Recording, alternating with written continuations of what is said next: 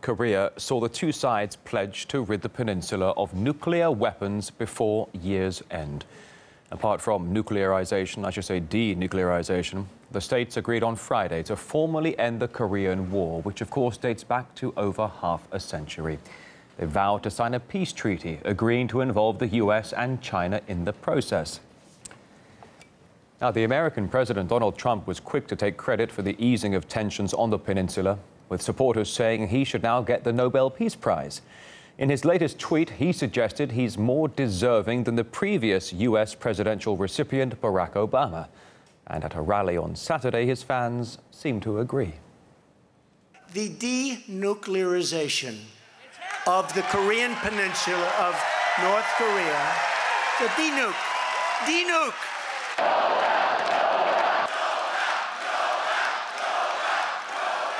That's very nice, thank you.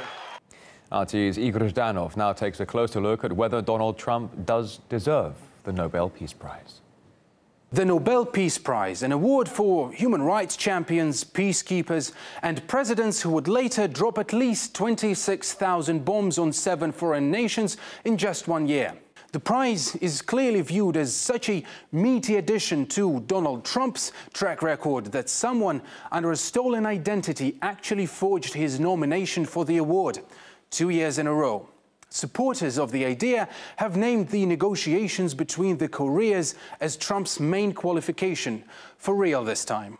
Now, they were saying, what do you think President Trump had to do with it? I'll tell you what. Like, how about everything? And as we've been told, Trump has the best words, and those he applied to North Korea directly. He is a sick puppy.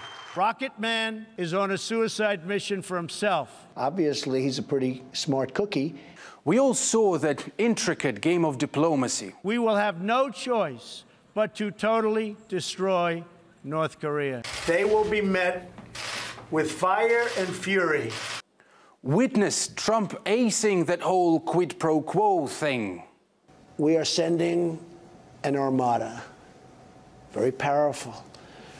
We have submarines, very powerful. And I will say this, he is doing the wrong thing. He's making a big mistake. Let's be frank, those who call Trump a peacemaker more or less share the logic of those who nicknamed the shotgun a persuader. Trump's style of making peace equally applies to Iran.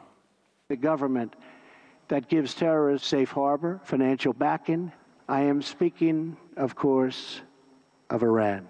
The rogue regime. Iran can sprint towards a rapid nuclear weapons breakout. No matter where you go in the Middle East, you see the fingerprints of Iran behind problems. For goodness sake, he appointed as National Security Advisor a man who just last year thought this was a good idea. And that's why before 2019, we here will celebrate in Tehran. Thank you very much. Syria's felt the full impact of Trump's peacemaking. If things keep going the way they are, the country will be celebrating the annual Tomahawk Day sometime around mid-spring. But again, maybe a Nobel Peace Prize and Trump do fit together at the end of the day. After all, why does Obama get to have all the nice things? We spoke to Max Blumenthal, a journalist and author. He believes the improvement in relations on the Korean Peninsula actually has nothing to do with Donald Trump. Donald Trump's policy towards the Koreas has been one of hostility, of sanctions, of threats, of fire and fury. His defense minister, Jim Mattis, threatened North Korea with extermination.